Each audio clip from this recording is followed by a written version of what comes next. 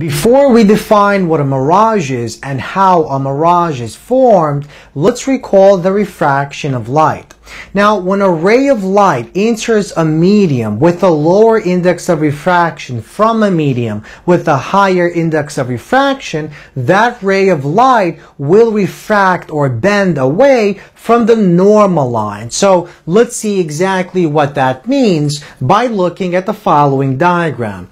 So we have medium 1 with index of refraction N1 and medium 2 with index of refraction N2. Now this line is the boundary line, and this is our normal line that is perpendicular with respect to the boundary line. Now when the single ray of light travels through medium 1 and into medium 2, that ray of light will bend or refract away from the normal line, and that basically means the angle of incidence, theta I, will be smaller than the angle of refraction, theta R, and this concept is known as the refraction or bending of light.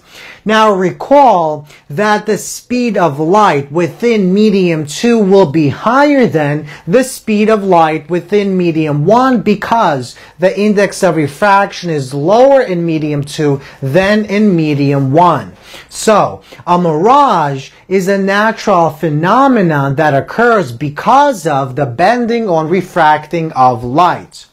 Now, mirages are readily visible on a highway on a very hot day. So let's suppose we're dealing with a very hot day, and on a very hot day, the road of the highway essentially absorbs a lot of the radiation that comes from the sun, and that basically means the temperature of the road on the highway increases.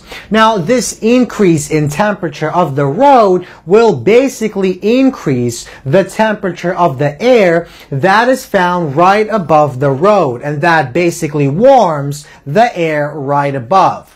Now, since warm air is less dense than cool air, warm air has a lower index of refraction, and this means light will travel faster in warm air than in cool air. So basically, if we examine the following diagram, this is the road, and the air found right above the road is warmer than the air found, let's say, in this region. So let's see exactly what a mirage is and how a mirage is formed. So let's suppose we have a stationary car standing on one side of the road, and we have a stationary person that is the observer. So this is the road. Let's suppose we have a single ray of light that bounces off a section of that car and essentially travels in the following direction initially.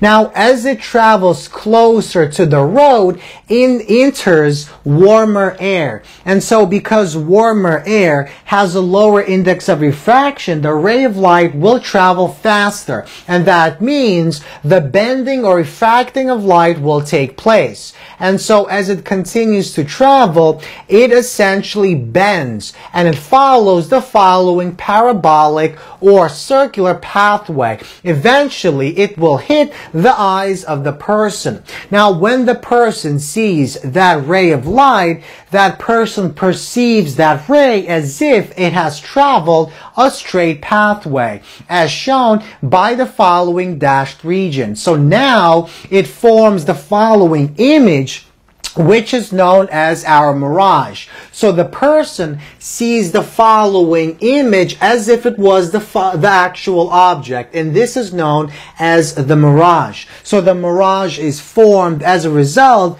of the refraction of light. Now, if the person comes closer to the car, this mirage will eventually disappear, and the person will see the car because the light doesn't actually bend enough. So, once again, as light ray bounces off the car, it moves and bends as it travels via air with different indices of refraction. So, since air closest to the ground is warmest, it has the lower index of refraction and light travels faster in that particular region. When the ray of light makes it to the person's eyes, the person perceives the ray as if it has traveled a straight pathway, and this forms the following image that is known as the mirage.